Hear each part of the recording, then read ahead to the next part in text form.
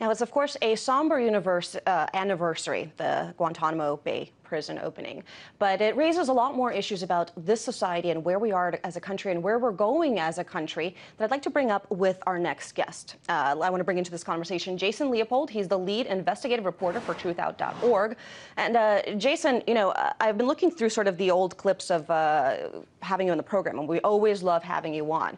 But it seems like time after time, you know, we have these discussions with you on one Guantanamo anniversary or another, and very little changes in terms of the actual discourse or debate. So instead of doing the stereotypical regular, you know, Obama failed to fulfill his promise of closing that prison segment, and I don't want to absolve the president from failing to fulfill that promise, let's talk a little bit more about what Guantanamo's existence means for this country and how, in my view at least, it seems like it's almost been normalized among us as a society.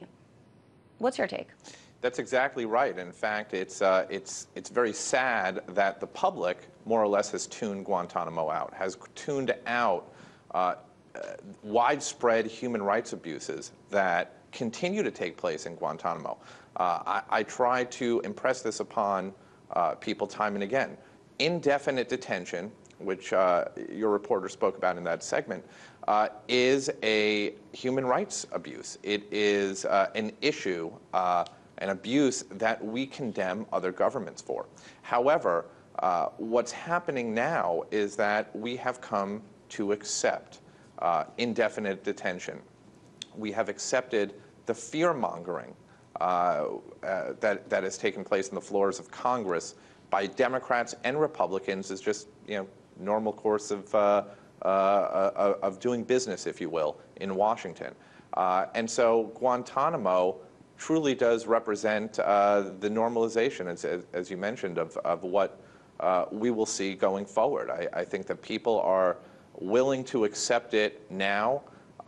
It doesn't affect them. Let's face it, they look at this as an issue that they do not need to be concerned about because they still see the majority of people there as terrorists, even though we have seen evidence surface over the years that the vast majority were in fact innocent.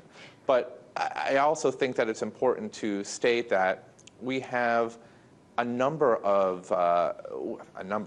have tens of thousands of people in prisons in the United States as well who are being tortured psychologically with solitary confinement. That's not something that we find ourselves very concerned about as either.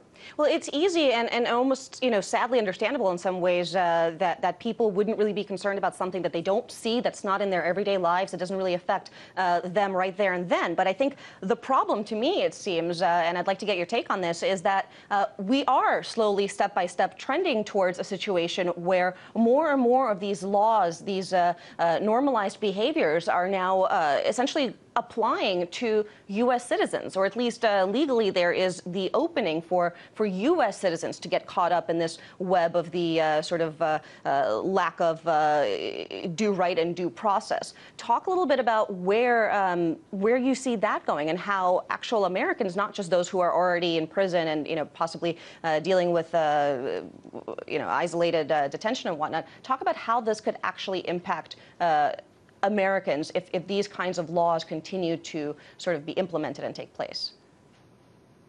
Sure. Well, first of all, you need to go back to immediately after 9/11. I mean, look at the Patriot Act. That's a law. That's a law that does affect U.S. citizens. We have seen evidence in a whistleblower case involving the CIA, in which journalists have found their communications being monitored. The Patriot Act is a very important example because, first of all, Congress continues to reauthorize it, and nobody makes any noise about it. And the laws continue to change in such a way that people, the public, are truly just willing to accept it. But the reason that they're willing to accept it, and I think that this is really important, is that it comes down to politics. It comes down to a certain segment of the public does not want to criticize the Obama administration or Democrats for fear of giving power, if you will, to Republicans. There's this nonsense that's constantly communicated but you really, in social media I'm sorry to circles. interrupt you there. You really think that partisan politics would be the thing that's preventing people who actually do understand these developments from speaking out? I mean, that sounds shocking to me. Absolutely. I absolutely see that. I believe it. And I have experienced it. I can tell you that oftentimes when I will write a story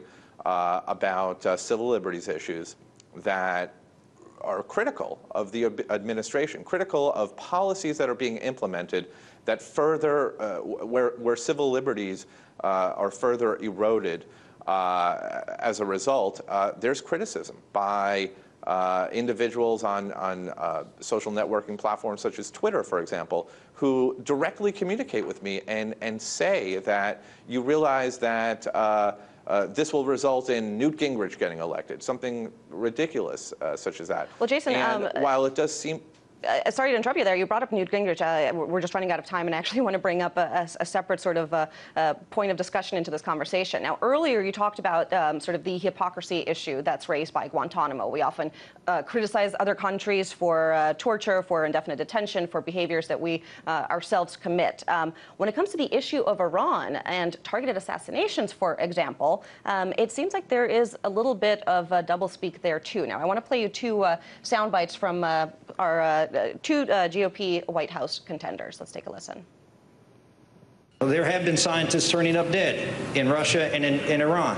There have been computer viruses. There have been problems at their facility. I hope that the United States has been involved with that. Maximum covert operations to block and disrupt the Iranian program, including taking out their scientists, including breaking up their systems, all of it covertly, all of it deniable.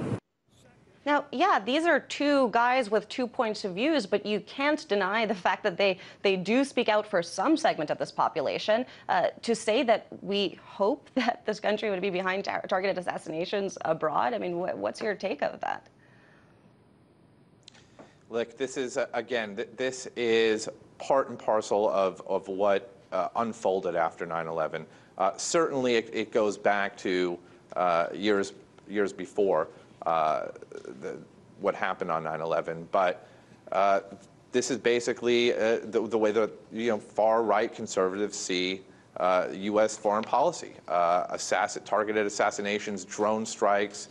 Nothing is truly off limits, and the rule of law means nothing to these people. And I want to very briefly, we're almost out of time. What's your prediction? I mean, if we're talking here 10 years down the line, where's this country going to be?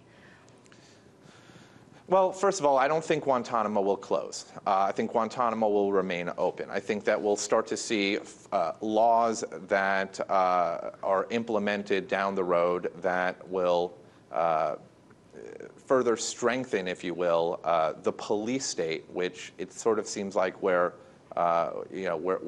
leaning toward. And it's very troubling. And I think that people need to keep an eye on the reauthorization of these laws, particularly the Patriot Act, which will be coming up soon. Well, it's hard to keep an eye on when these things happen seemingly behind closed doors and very quickly. And just for a point of reference, it took us 10 years to bring the first responders bill into effect. And of course, this NDAA passage was signed very quickly and passed very quickly. Jason, thank you so much for the work that you do and for taking the time to speak with us today.